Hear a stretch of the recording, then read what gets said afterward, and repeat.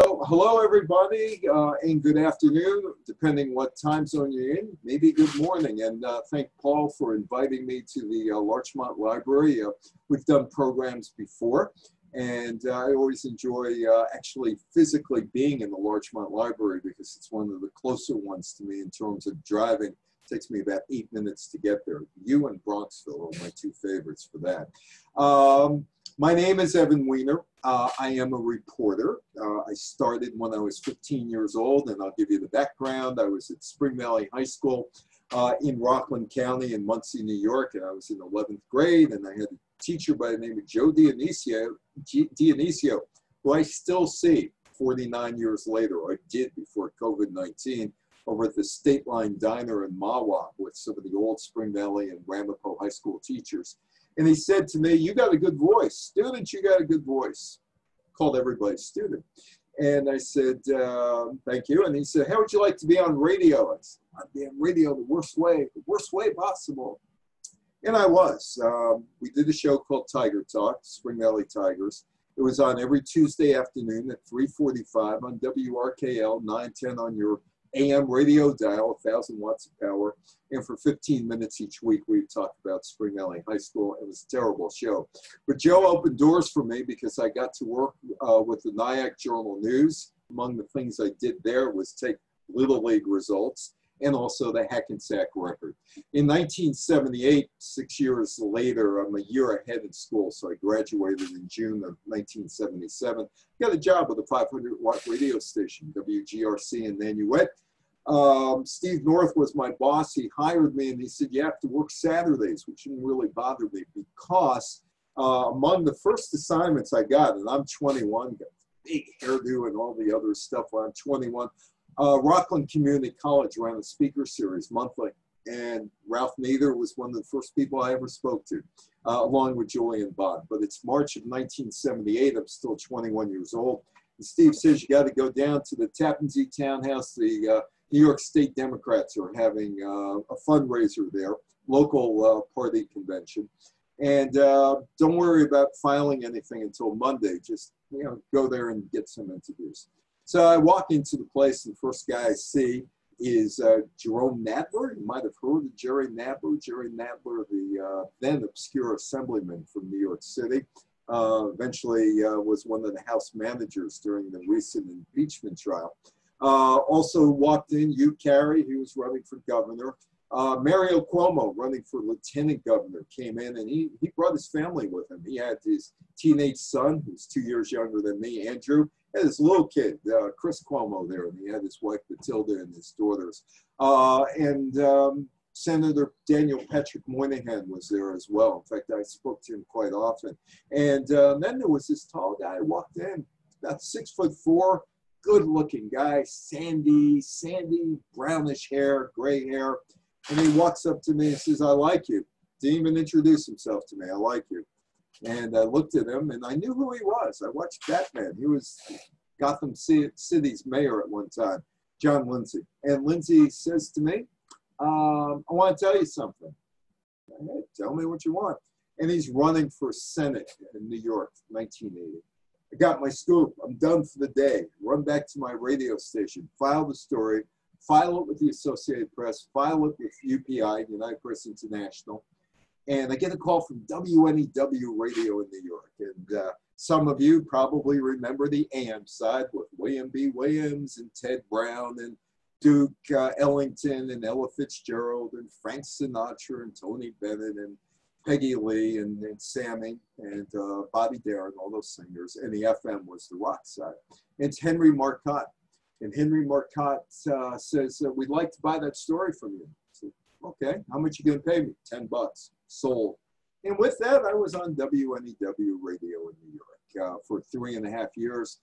It propelled me into this career, which propelled me into other areas. Now, I have a very unique look, or have a rather unique aspect in looking at this particular talk. I worked with Marty Glickman in the 1980s, got to know Marty rather well. I knew Sam Stoller, who ran the Millrose games. He was the guy who operated the Millrose games. And I interviewed Gretel Bergman. Gretel Bergman, that was in 1993. And Marty Glickman, Sam Stoller, and Gretel Bergman were denied, because they were Jewish, they were denied the opportunity to participate in the 1936 Berlin Olympics, the Hitler Olympics. Marty was bitter. Sam was kind of nonplussed. He never really talked about it. And Gretel Bergman had a great story for me. And as we get into this talk, I'll talk about that. I also talk a little bit about the 1972 Munich Olympics, where 9 Israeli athletes were killed and 2 coaches were killed. And from the viewpoint of being friendly with Howard Cosell, which I was, and I still am friendly with 2 of his grandsons, Justin and Colin, and also from Mark Spitz's viewpoint. I interviewed Mark Spitz in 1999 about that. So that's where I come from with this talk. So I got 5 people who were involved in the 2 Olympics that I interviewed or knew, and I'm going to share that with you. Now, you probably don't know those people, particularly the guy on the right, Jeremiah Mahoney. The guy on the left is Avery Brundage. And I first became familiar with Avery Brundage by going to the Holocaust Museum in Washington, D.C. And I'm reading every plaque, everybody who is honored, every plaque going back and forth. And they're all Jewish names, except for one guy, this guy, Jeremiah Mahoney, Judge Jeremiah Mahoney. And in 1935, on November 8th, 1935, Jeremiah Mahoney said, there is no way we should, or it was December 8th, 1935, not November 8th, December 8th, 1935.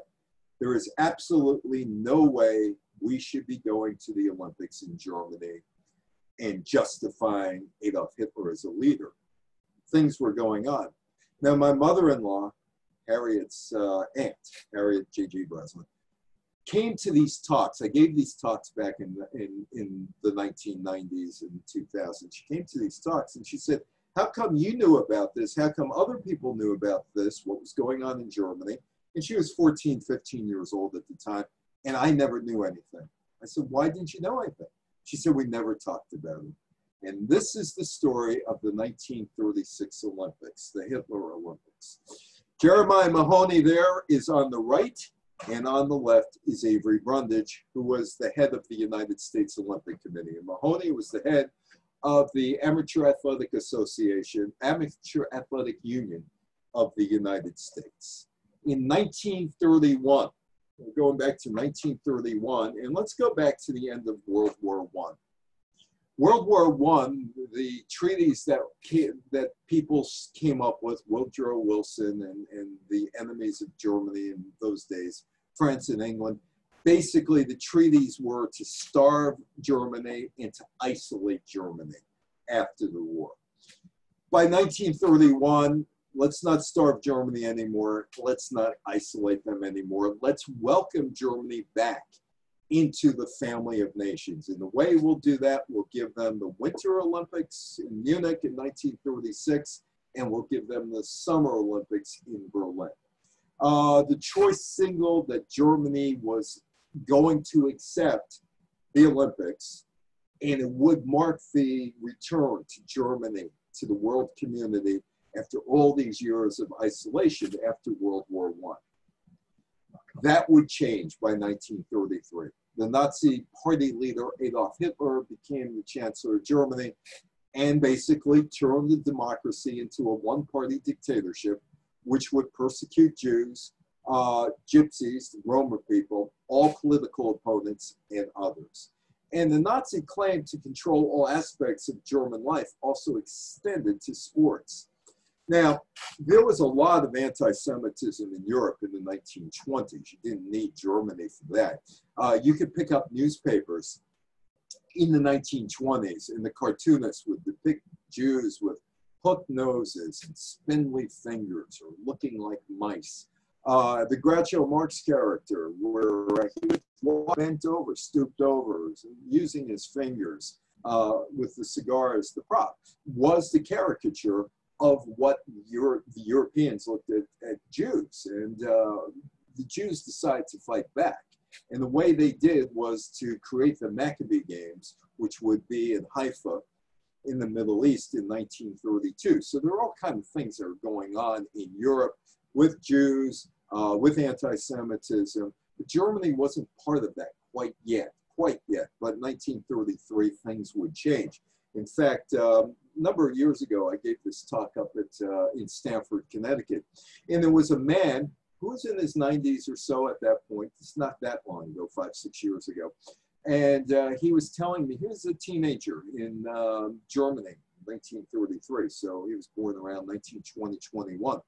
And he said his parents, his father was a newspaper editor. And his parents, when he turned 13, sent him to live with relatives in England. Why? They were afraid about what was going on. Giving you all of this as a backdrop to Gretel Bergman. So he went there in 1933, but he did occasionally come to see his father. The image of Germany in the 1930s was to promote the myth of the Aryan racial superiority and physical prowess. In sculpture and other art forms, German artists idealized athletes as well-developed muscular tone, heroic strength, and accentuated Aryan facial features. Adolf Hitler didn't have any Aryan facial features, but he thought the good-looking Germans all had blonde hair and blue eyes and were well-built men and well-built women. This is what he thought the Germans would look like. But there were Jews who were excellent athletes.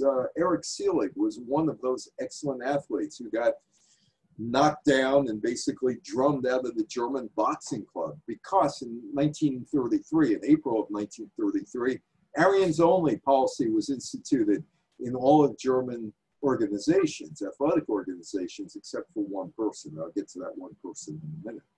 Non-Aryans, Jews or individuals with Jewish parents, and Romers, gypsies, were systematically excluded from German sports facilities and associations. Actually, there were 2 Jews that were not thrown out.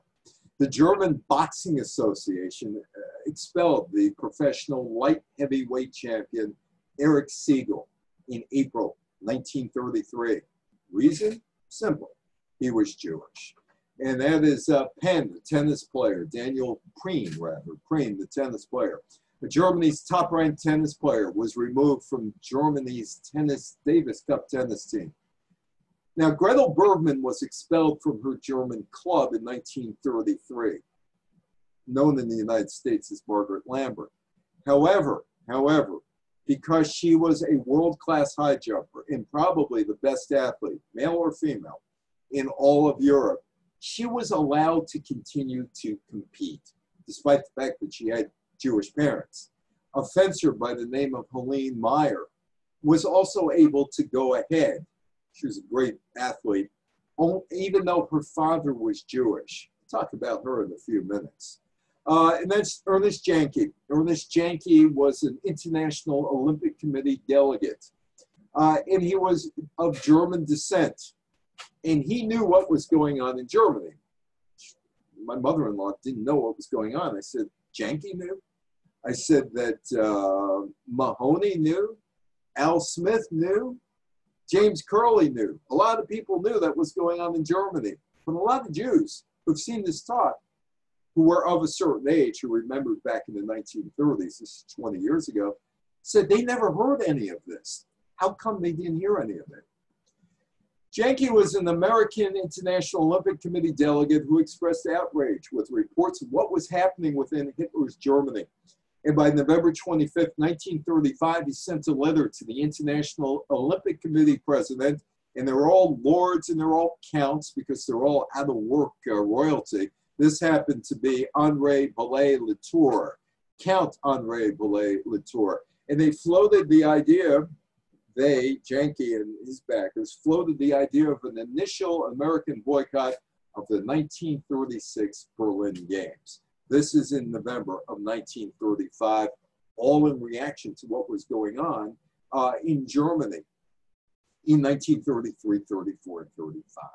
The letters was this: neither Americans nor the representatives of other countries can take part in the games in Nazi Germany without at least acquiescing in the contempt of the Nazis for fair play in their sordid exploitation of the games. The letter went unanswered. Janke was the former assistant secretary for the United States Navy. He was of German descent, and he would be thrown out of the exclusive club called the International Olympic Committee by July of 1936. And his spot was taken by a former Olympic athlete by the name of Avery Brundage. Avery Brundage was an art collector, and he was also in the construction business. Avery Brundage was also a member of the America First Committee. Avery Brundage had a lot of baggage when he joined the Olympic Committee permanently in 1936. December 8th, 1935, Jeremiah Mahoney delivers a talk. Again, my mother-in-law, who I spoke to at length about this, had no idea that this even happened. She wasn't paying attention. But a lot of people weren't paying attention to Mahoney either. He was a judge in New York.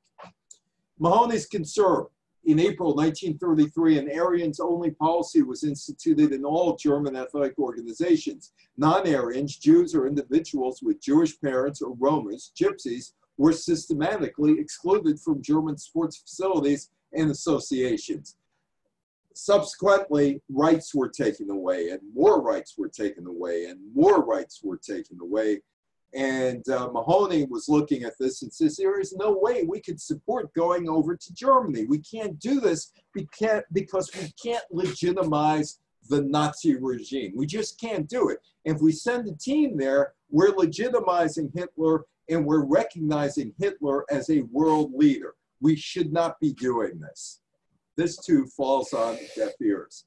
There's no room for discrimination on grounds of race, color, or creed in the Olympics. The Amateur Athletic Association, of which Mahoney was the head, voted in 1933 to accept an invitation to compete in Berlin in 1936, provided that Germany, and this is prior to Adolf Hitler taking the reins, provided that Germany would pledge that there would be no discrimination against Jewish athletes. If that pledge is not kept, and it wasn't kept, I personally do not see why we should compete.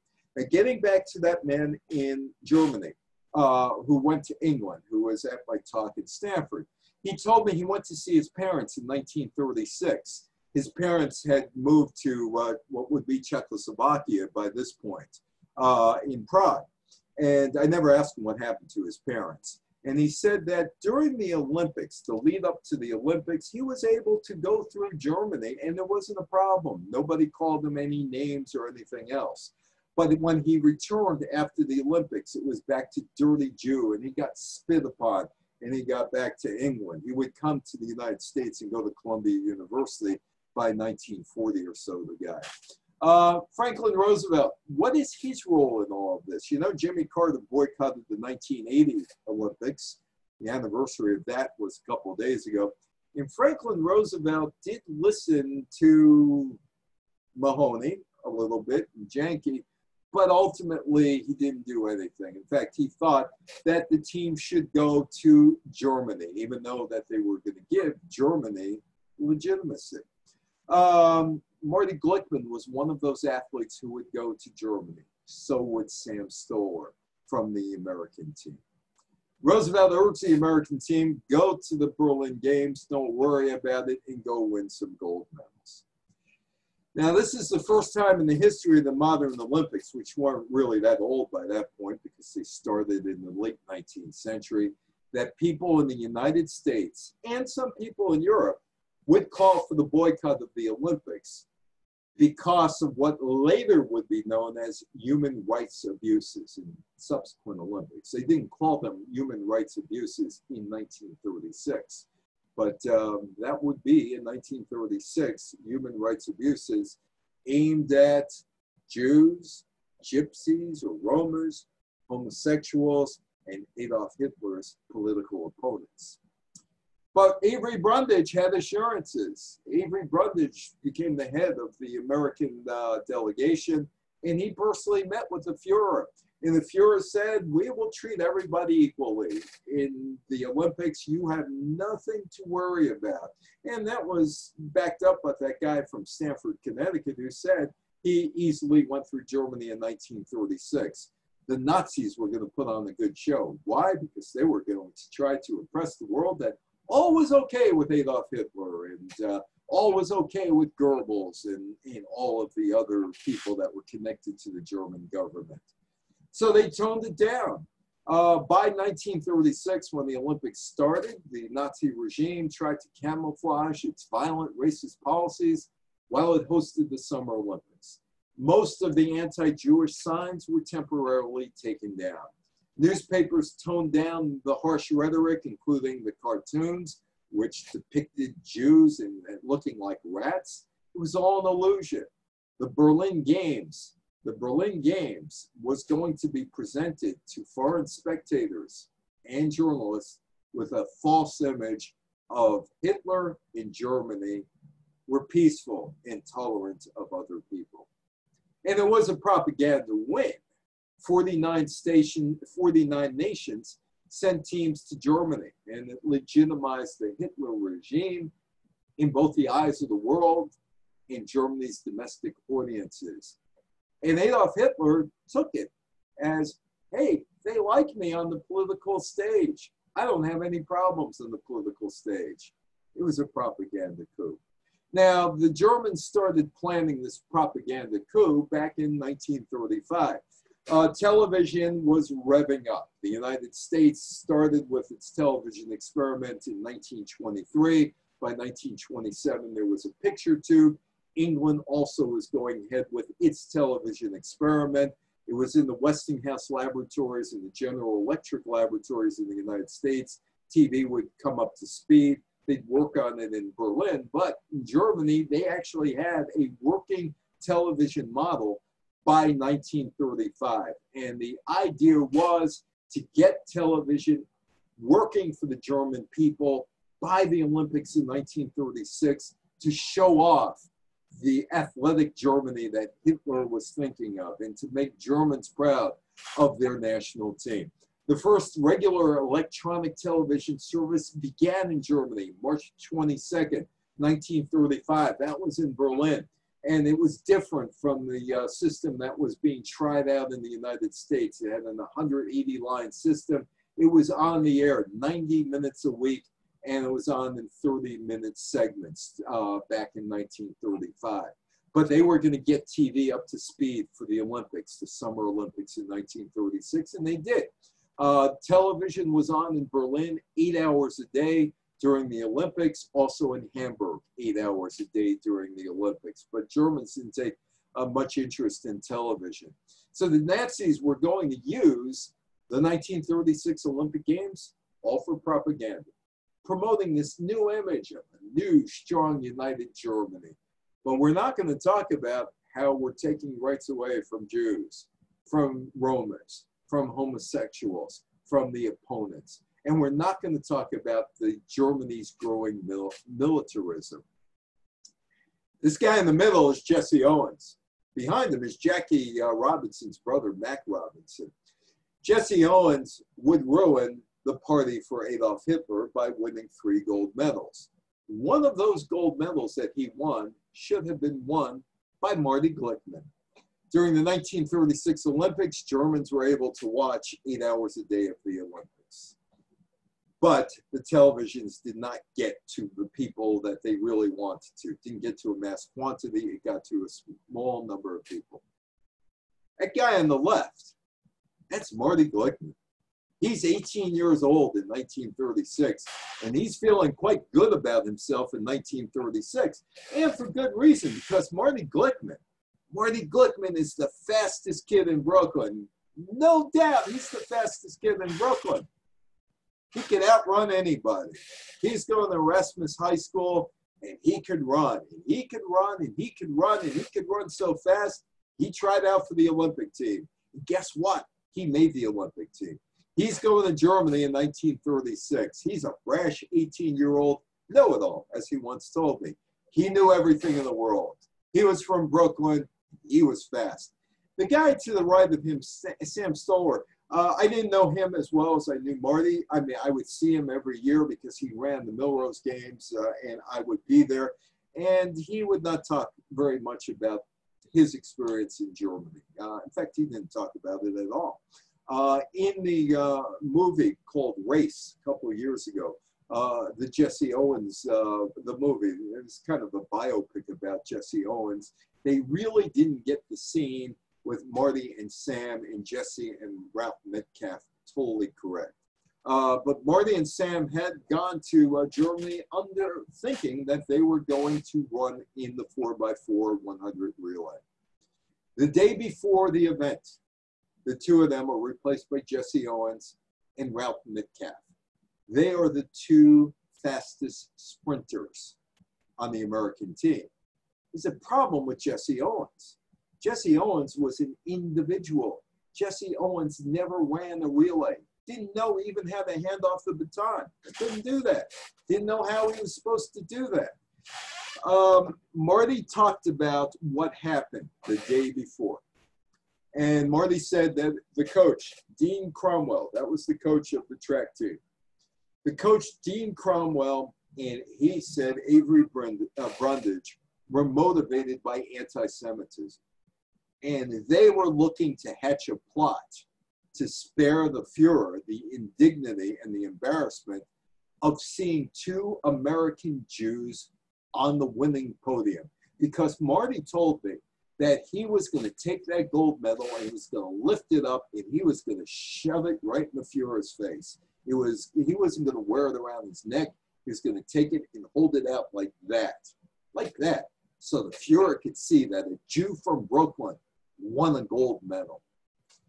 So Sam didn't think that it was anti-Semitism. He really didn't think that anti-Semitism was involved. It was, but he didn't think it. He was 21 years old at the time. I knew Marty. Marty at the time, he was born the same year as Cosell in 1918, so he'd be 102 years old. Well, I knew Marty, he was in his 50s and 60s, and so was Sam in his 50s and 60s. And he didn't believe it was anti-Semitism, but he was 21 at the time in 1936, and he described the incident in his diary as the most humiliating episode in his life, which may be the reason that he never talked to me about it. Like I said, I knew Marty and Sam never talked to me. Jesse Owens was replaced Marty. Marty said, "We were shocked." Sam was completely stunned. He didn't say a word in the meeting. I was a brash 18-year-old kid, and I said, "Coach, you can't hide world-class sprinters." Then Jesse says something.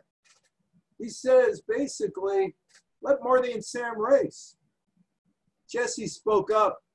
Coach said, "I've won my 3 gold medals in the 100, 200, and long jump. I'm tired. I've had it."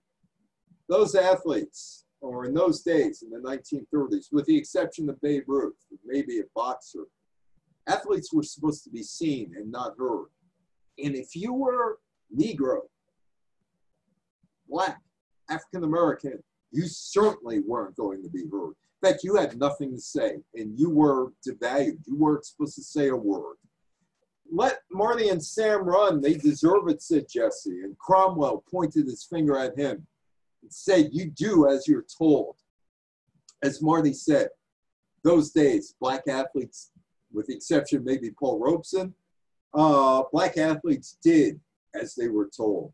Jesse was quiet after that. Jesse and Ralph Metcalf would compete, and there they are. There are the 4 guys who won the gold medals, with Jesse on the left and Ralph Metcalf next to him, and 2 other American runners. They were there, and they stayed there. They remained, and they won the gold medal. 2 weeks before the Olympics, German officials told Gretel Bergman he didn't make the team, even though she had equaled the Germans' women's record in the high jump. The Germans would sacrifice a chance to win a gold medal, and they got rid of Gretel Bergman. And there is Gretel Bergman. 1993, she's being honored it was a pre-Olympics. The Olympics, the Winter Olympics switched from the same year as the Summer Olympics to every other year. So it was a pre-1994 Olympic luncheon at the New York Athletic Club. And I was there. Mark Schneider, Associated Press reporter, the late Mark Schneider, one of my friends, was there. And Gretel was there. And Gretel walks in, and I walk over to her, and Marv comes with me, and I look, Gretel, I introduce myself. I look at Gretel, and I said, you know, 20 years ago, me, you, and showing him, Marv, I said, me, you, and him would not be allowed even in the lobby of this building. Although that's not quite true, because the New York Yankees had a deal with the New York Athletic Club, and if you were part of the Yankees, you got into the athletic club.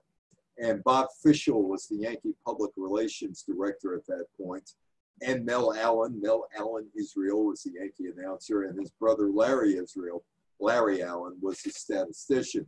So they did have memberships by proxy to the New York Athletic Club. And Bob actually used the New York Athletic Club and told me that he used to get the dirtiest looks, particularly after he worked out and took a shower. That's when he really got the dirty looks. And as Bob said one day to me, he said they were looking for my horns. I said, okay. Anyway, so Gretel is there, and we go into the, do our interviews. Me and Marv get Gretel off in the corner and doing our interviews. And I looked at Gretel, and I said, I just have one question, and it's a one-word question. Very simple. Why? And she answered. She said, why? I did it for my people. Things were really, really bad in Germany. All of our rights were taken away. Everything was taken away. We're losing money. We're losing our businesses. We're thrown into these places. We're trying to escape as best we can. And I thought by continuing to compete, even though I absolutely knew that I would never, ever compete in the 1936 Olympics. I knew I had to go along with them because I had to give my people hope. I had to give them even the smallest of hope. I had to give them hope. And that's why I did it. I knew I never was going to compete in the 1936 Olympics. I knew that. Knew it from the get-go. But I did it because I wanted to show our people we needed some help. And we needed some hope.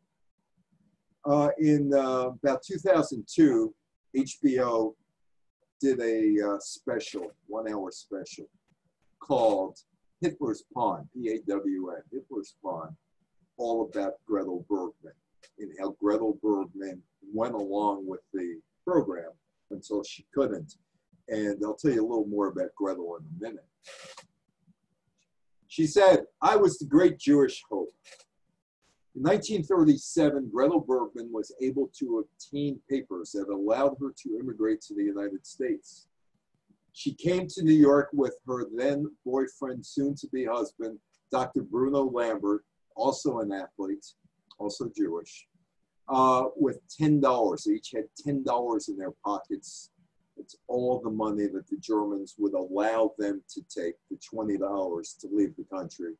She worked as a masseuse, physical therapist, and she had hoped she would compete for the United States in the 1940 Olympics, 4 years older, but she thought she could do it.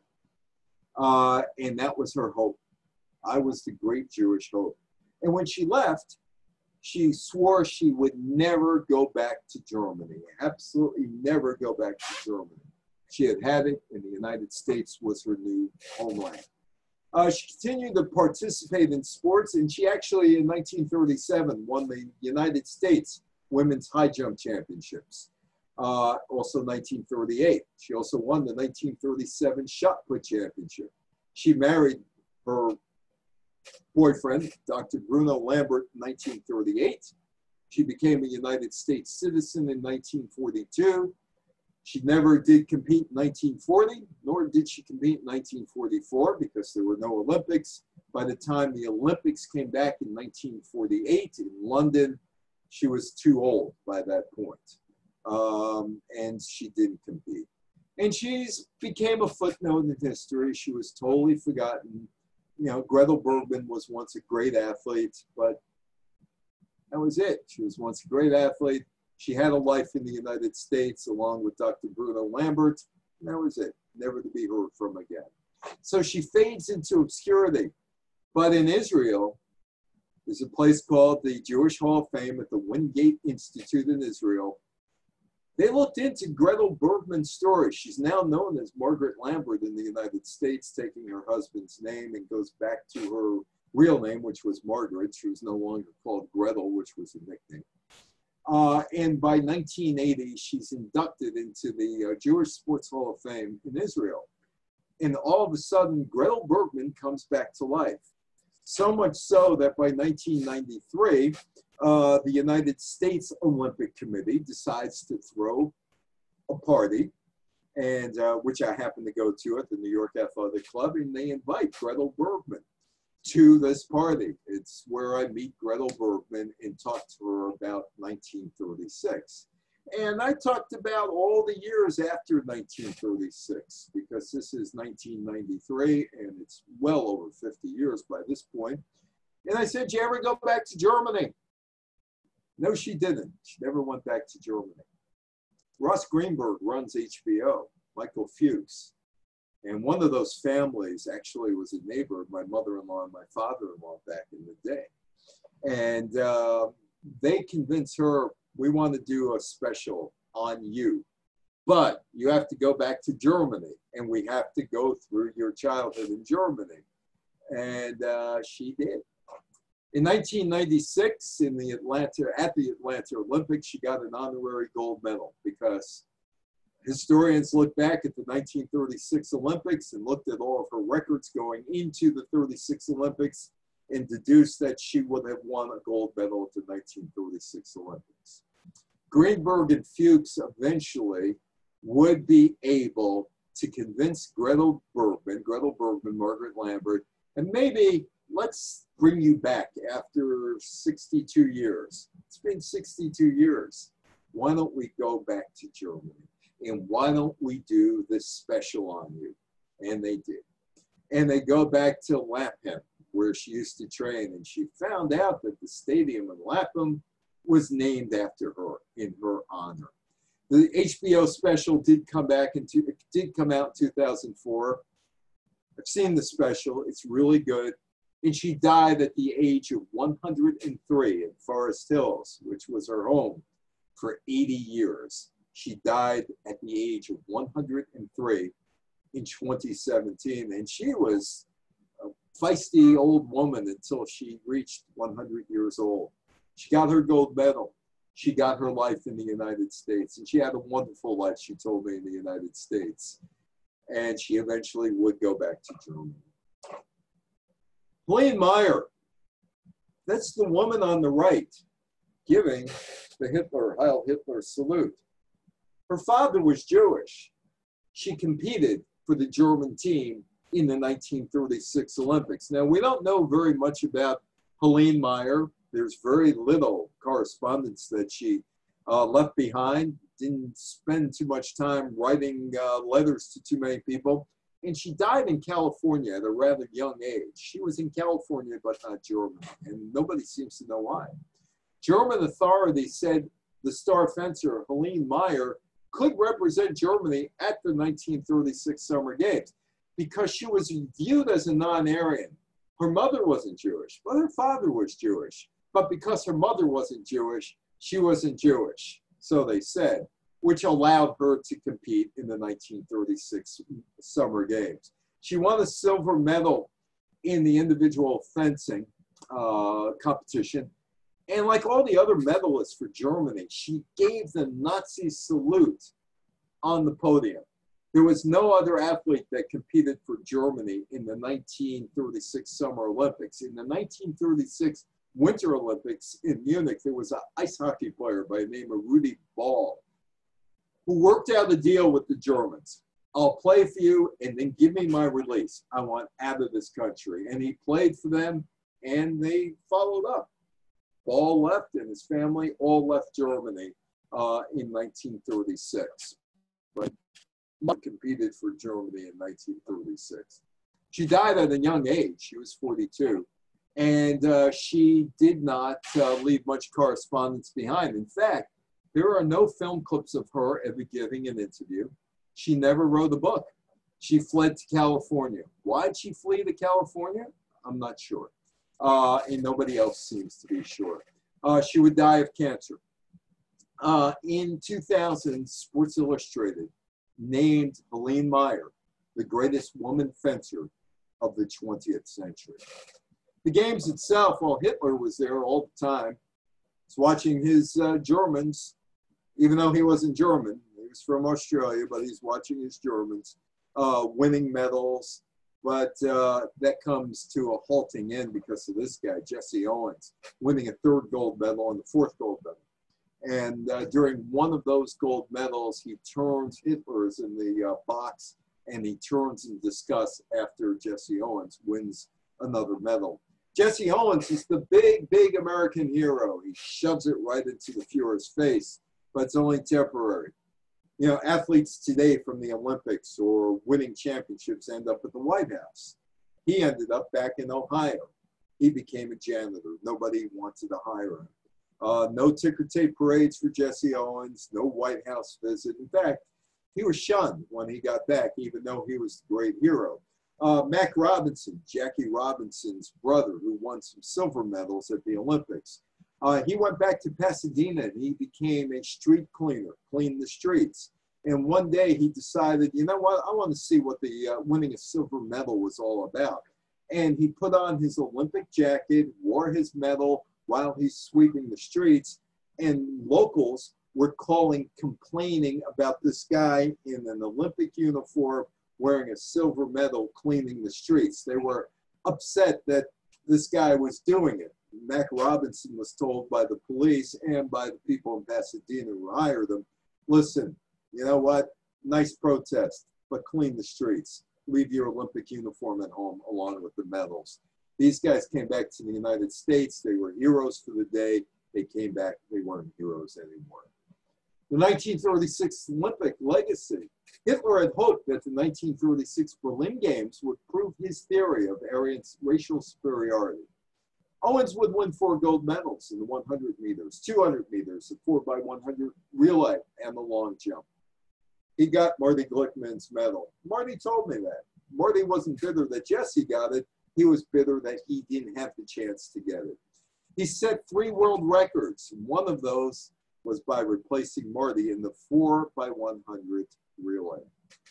Now the medals that went out that year, 9 medals ended up to people who were Jewish, of Jewish parentage, including Meyer, 5 Hungarians, 7 Jewish male athletes from the United States. Marty and Sam Stoller went to Berlin. Some Europeans also competed, Jewish European athletes, and they were pressured by Jewish organizations not to go to the games. But Marty Glickman said the reason he did go to the games was because he wanted to stuff it up Hitler's, we'll leave it at that. And he never got his opportunity to do so. Some of those 5 Hungarians would perish in concentration camps, including a fencer whose last name was Ende, E-N-D-E, Ende, who would die in a concentration camp. There were quite a few. The first, one of the first was a Polish fencer by the name of Roman Cantor. He would die in one of the camps. Many Jewish athletes who competed in the Olympics prior to 1936 and lived in German-controlled areas or in 1936 would die in the concentration camps during the Holocaust. Among them, Ija Zimmerman, he was a Polish swimmer. Roman Cantor, he was a Polish fencer. Both competed in 1939 and would die in Munich at the concentration camp. HBO ended up doing 2 specials.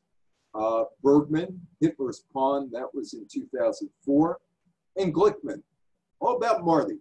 guy I knew, still owes me money. He owes me $100 for something I did with him in 1988. That HBO movie came out in 2010.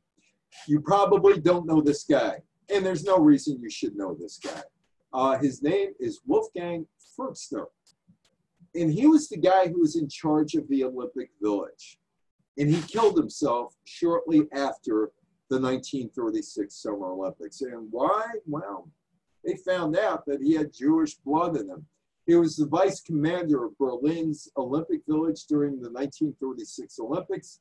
He committed suicide on August 19, 1936, 3 days after the games ended. He was afraid that he was going to be caught. And he was afraid he was going to be caught and they would find out that he had Jewish blood in him. So he took what he thought was the easy way out and committed suicide. Neville Chamberlain, appeasement. Hitler won whatever he needed to win on the world stage in 1936. He got other countries to look at him. He got other countries to go to Germany. And he got other countries to, whether liked him or not, they acknowledged that Germany existed. Avery Brundage, as it turned out, his construction company would do business with Adolf Hitler, and they would do it in Washington, D.C. And they would do it by building new office buildings for the official German government in Washington, D.C. in 1937. It was Brundage's construction company. Chamberlain was looking for peace in his time. Hey, there were a bunch of good sports. They hosted both Olympics in 1936, in the winter in Munich and in the summer in Berlin. Hey, peace with honor. Neville Chamberlain with his appeasement policy. As you know, a whole bunch of things happened after 1936. Some of it not involving Germany. Sapporo, Japan was supposed to be the first choice. It was the first choice for the 1940 Winter Olympics. It was selected in 1937, but a war broke out between the Chinese and the Japanese in 1937, which meant there was not going to be a 1940s Olympics in Sapporo, Japan. Eventually, the International Olympic Committee had to figure out what to do. And they figured out, hey, let's put the Winter Olympics from 1940, we'll put it back in St. Moritz over in Switzerland. They can handle it. Switzerland said no. Time is running out to hold the 1940 Olympics. On January 9th, 1939, the International Olympic Committee gave the Winter Olympic Games to Germany. Kristallnacht had already happened at this point. Things were getting really bad in Germany at this point. Yet the International Olympic Committee says, hey, you know what? Let's give the Winter Olympics, the 1940 Winter Olympics, to Munich. The Germans had invaded Australia. It was 7 months after Kristallnacht. It was less than 3 months after German troops invaded parts of Czechoslovakia. Yet the International Olympic Committee, the International Olympic Committee, it's Austria, not Australia, Austria. It was 3 months. All of a sudden, let's give the Germans the Olympics. The Germans won the 1936 propaganda game, at least as far as the International Olympic Committee was concerned, at least as far as Avery Brundage was concerned. They got the games in 1940. There was a fascination by the International Olympic Committee, not only with Hitler, but with Mussolini. 1944 Winter Games comes up. They don't have a 1940s Games because of the war, but 1944. They give the 1944 Winter Olympics to Cortina d'Ampezzo in Mussolini's Italy. They had a fascination with these guys. Part of it may have been because Francisco Franco, who was the fascist who ran Spain, was around. Maybe that had something to do with it. But Franco's secretary, Juan Antonio Samaranch, would eventually become the International Olympic Committee's chief executive officer. Neither Olympics took place in 1940 or 44, which denied Marty a chance at the gold medal at the Summer Games in 40 and 44, denied Sam. They could have still done it probably in 1940, and denied Gretel Bergman. All those athletes were denied. In 1939, Germany invades Poland. September 1st, 1939, the start of World War II. No Olympics for Sam. None for, no for Sam, no for Marty, no for Gretel. This guy is an interesting character. I'm sure none of you in here have ever heard of Alfred Niketchi. Anybody here? If you did, just tell me in chat, because I'm sure that none of you ever heard of Alfred. But he is a very, very interesting story, and in a sense is a very heartwarming story. He was a swimmer for France. He competed for France in the 1936 games. Came in fourth as part of the 4x200 relay, missed the bronze medal by 6 seconds. In 1941, he's still swimming for France. There are still competitions. He set a world record for the 200-meter breaststroke. He beat out the German champion. He was a Jewish swimmer, even though he was from France. And he was criticized, and he couldn't enter some races. France's leading swimmer said, "We can't deal with this.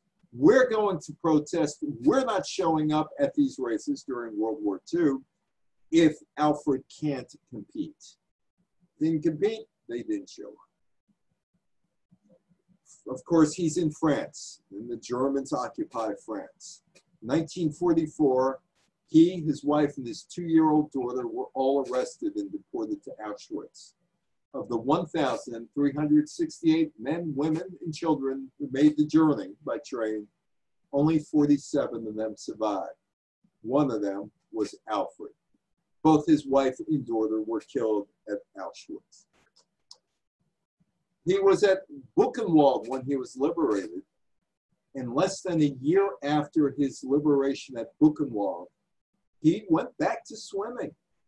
He was good at it, even though he spent a year in a concentration camp. He was part of the French team in 1946 that set a world record in the 300 by 100 relay. Also that year, he became the French national champion at the butterfly and in the 4 by 100 relay. An amazing, amazing physical specimen. Lost his wife, lost his daughter, spent time in the concentration camp, and by 1948, he does what Marty couldn't do, what Sam couldn't do, what Gretel couldn't do. 12 years after the Berlin Olympics, he's in the London Olympics. And he did rather well in the London Olympics. He swam the 200-meter breaststroke, reached the semifinals, and he was also a member of France's water polo team.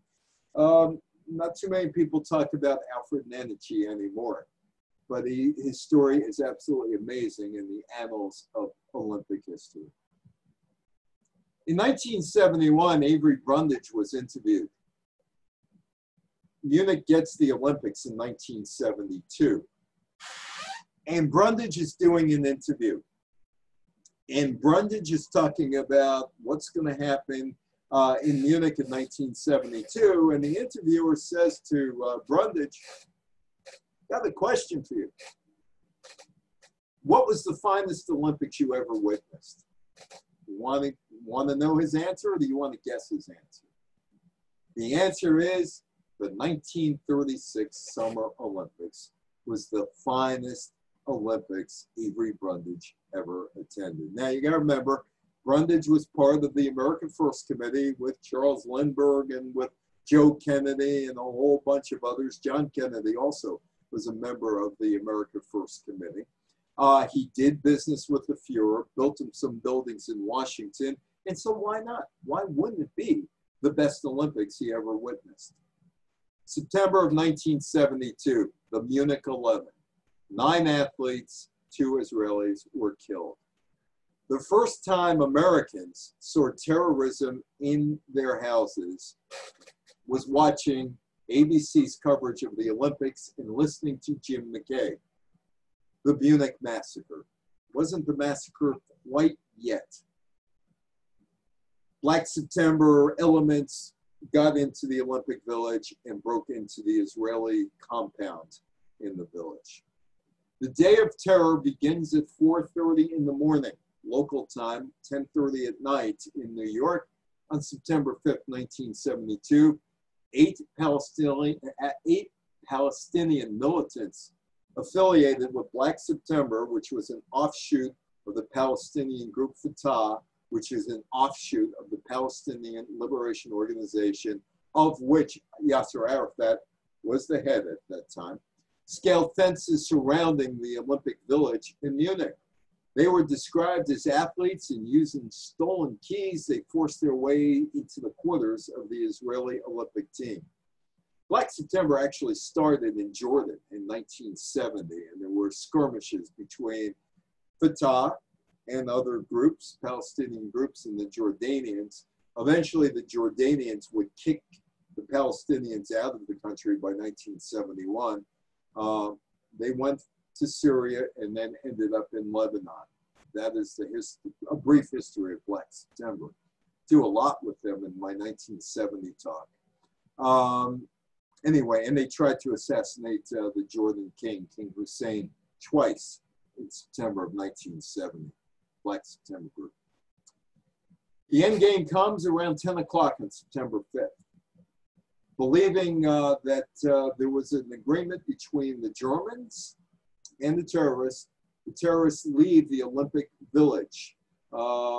The athletes are bound and blindfolded. They go into buses and they're transported into helicopters waiting for them to go to the airport. That is Jim McKay, Jim McManus, Jim McKay, Baltimore, Maryland. He's a newspaper guy with Baltimore Sun. Made it into TV. In fact, he was a host of a Goodson Todman game show in the 1950s. It didn't go anywhere. Ends up on ABC, The Wide World of Sports, with Roone Arledge. And he is the anchor of the Olympic coverage and the Munich massacre.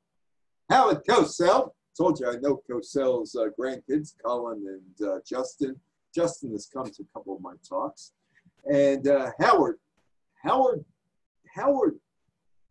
wanted to be where Jim McKay was. Howard wanted to be the anchor because, as Howard told me once, I was Jewish.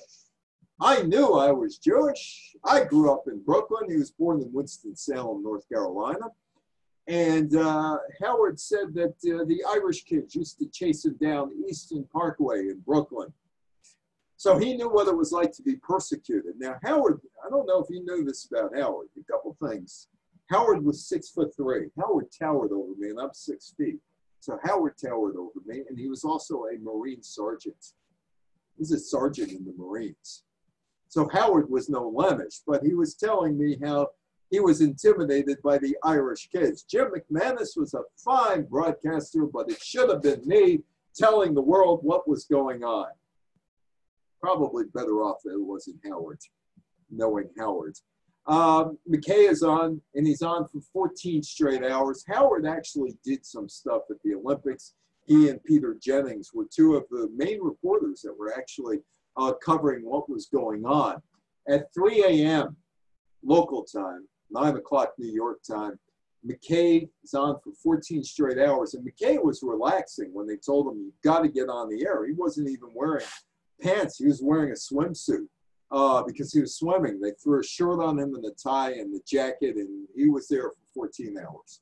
And he summarized the outcome, the botched rescue at the airport, where the German officials were trying to rescue the hostages, and some of the Palestinians had grenades on them, and they blew themselves up with the hostages in the helicopter.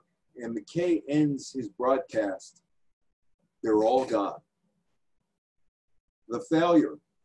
German authorities never did storm Building 31. They allowed the terrorists to take the hostages by helicopter to a nearby airbase.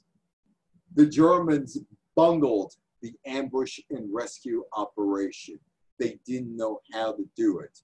And they forgot to disarm the Palestinians who were on the helicopters with the Israeli athletes and coaches.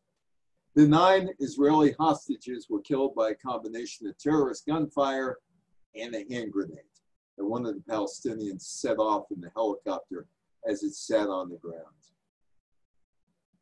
It was over after 20 hours. 11 Israelis killed, 1 Munich policeman killed, 5 Black September terrorists were killed, 3 of the gunmen were captured.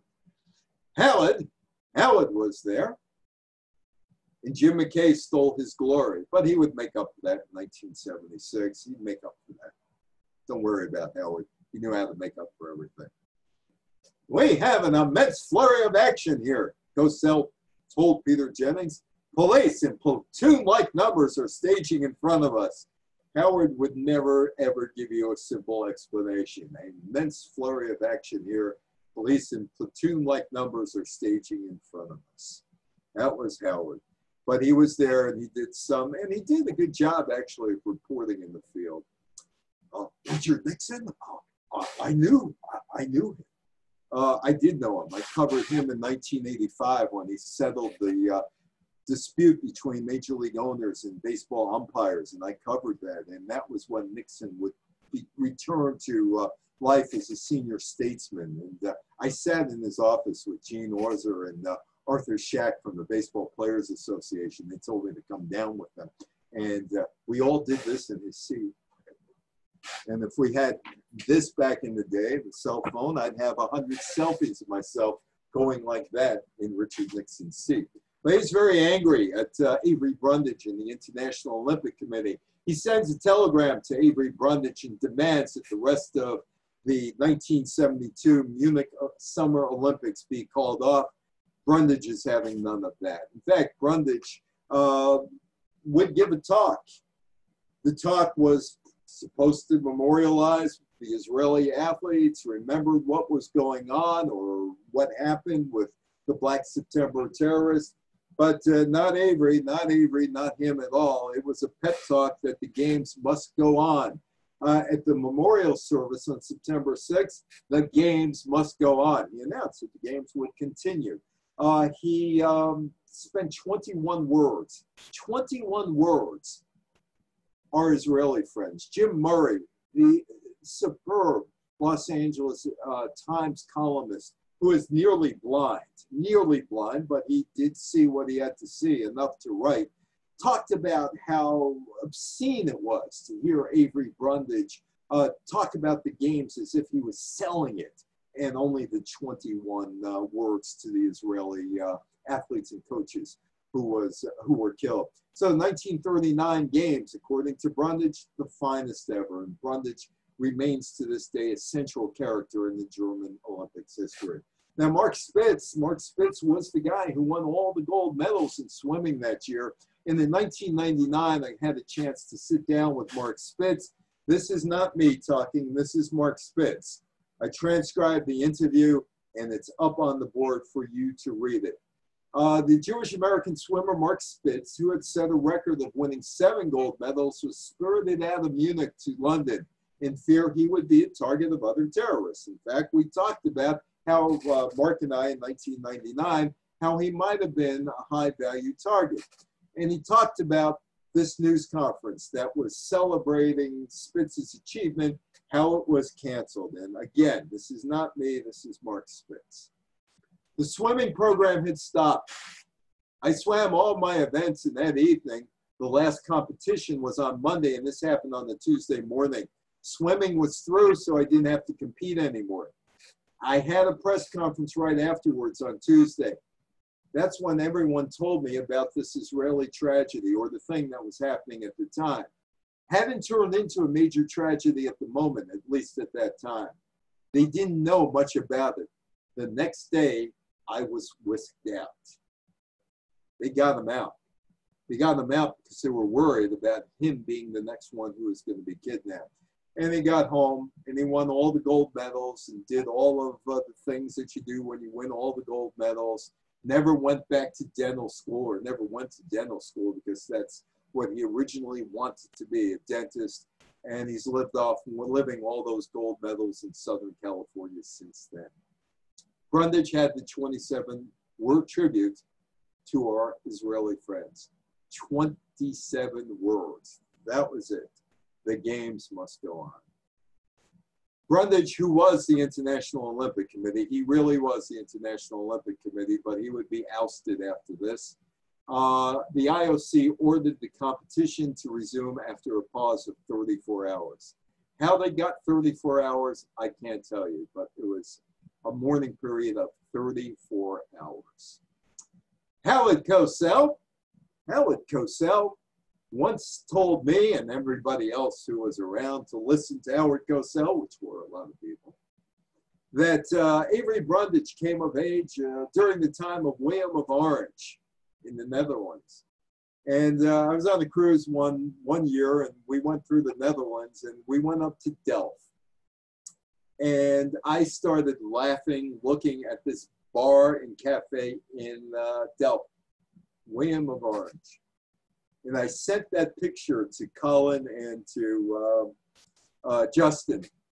They said, look what Papa, they called Howard Papa, look what Papa could have gone to. And they laughed and they said, you must have really known our Papa well, that you could have a joke over the William of Orange cafe. But Howard did not like Avery Brundage, and he was around the Olympic movement, and he said Avery Brundage must have come of age during the time of William of Orange, who was a really bad guy in the Netherlands.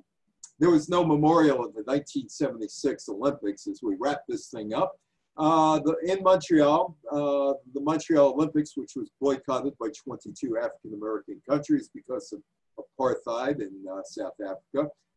New Zealand played a South African team in rugby. The African countries demanded that New Zealand would be kicked out. They weren't kicked out, so the African American countries boycotted the games.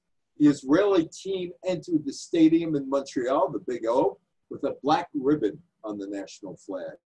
The United States International Olympic Committee never, ever, ever acknowledged the massacre. In the year 2012, they refused to honor the slain athletes and coaches on the 40th anniversary of the Munich Games during the London Summer Olympics. But something happened during those Summer Olympics. Comcast had taken over NBC, and Bob Costas was the announcer or the host of the Olympics, as he was for quite a few Olympics. And Bob Costas in 2012 talked about how it was horrible that the Olympic Committee did not, on the 40th anniversary, pay homage to what happened in 1972. Now that could only come with the approval of NBC, because NBC was funding the International Olympic Committee. Comcast took over, and Brian Roberts and the Roberts family was the head of Comcast. They competed the year earlier in the Maccabee Games in Israel. So there's no doubt in my mind, although I haven't seen Bob to ask him about this, no doubt in my mind that Costas announced or came up with whatever he came up with. And he had to have Brian Roberts' approval somehow. And the Olympic Committee heard that. And they know NBC through 2032 is the big, big sponsor of the Olympics in terms of television money, media money. So Bob did that. 2016, things changed. Those are two of the widows of two of the slain Israeli athletes, hugging Thomas Bach, the head of the International Olympic Committee. Because in 2016, 44 years after the event, the Olympics finally recognized what happened in 1972. But being that this is the International Olympic Committee, and being that they can't do the right thing the right way, they came up with this plan that everybody who was killed while competing during the Olympics would be honored in 2016. There was one other person killed during the Olympics, and it had nothing to do with terrorism, nothing to do with a political stand, and nothing to do with Olympic stupidity, because there's an event called the luge, and they wanted to make those who were competing in the luge go faster and faster and faster and faster. And there was an athlete from the country of Georgia who went too fast, lost control, and got killed on the course. So the 11 athletes had to share this honor with this guy who was killed during the 2016 Vancouver Olympics. They couldn't even do it the right way for the Olympics because that's the International Olympic Committee. One of the widows said that it finally brought closure to the families in 2016. And there's a permanent exhibit in Rio de Janeiro honoring those slain Olympians. There's also a plaque in Munich that was put up by local people commemorating who was killed during the 1972 Olympics. And there is Thomas Bach signing the decree in Rio de Janeiro in 2016, commemorating 12 people. 9 Israeli athletes, 2 Israeli coaches, and 1 luge athlete from Georgia.